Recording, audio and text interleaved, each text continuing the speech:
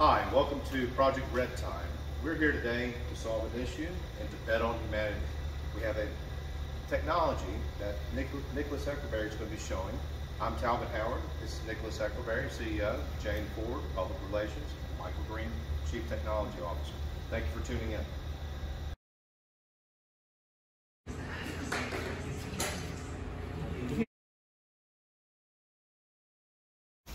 All right, so this is sea salt. Okay, now we're going to add some algae as a algae food,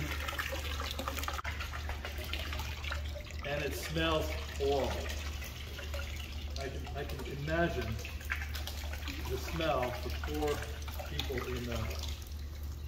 in Tampa as this stuff decays by their restaurants and hotels. Let's give it a quick stir and let it sit. No, you're a good witch. That's actually really close to the right situation. Yeah. The tide actually starts way off the coast, maybe a mile off, wherever the stream of phosphates and nitrates from the lake has been dumped.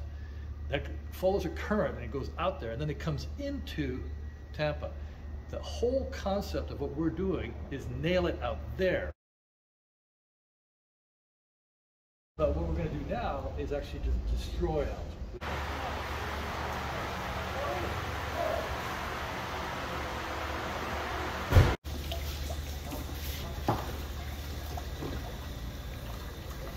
Okay, now we got to add some water.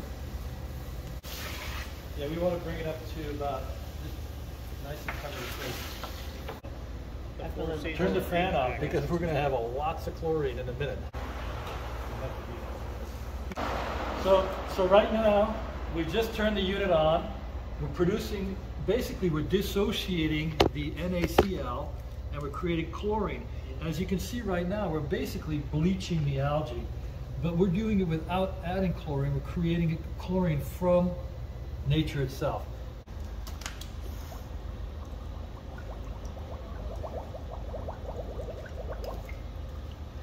And if you let it sit for a minute, the chlorophyll sinks to the bottom and this water will be crystal clear. In fact, it'll be so clear you'll think it's totally drinkable, because I've done this multiple times.